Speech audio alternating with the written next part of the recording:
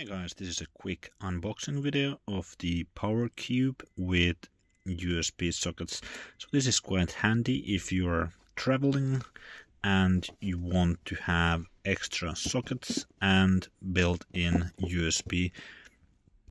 So instead of taking, for example, an Anchor USB power adapter, this is a bit more versatile since you have also sockets if you need to power your laptop or some other device. So it has 4 sockets and it has 2 USB slots. The USB slots are 2.1 amps and the power cord length is 1.5 meters.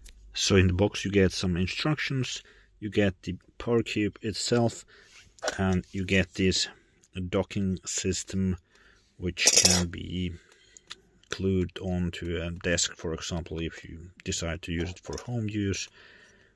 But when you use the docking system, it goes into one of the outlets and then twists in, so you do lose one of the sockets if you plan on using that.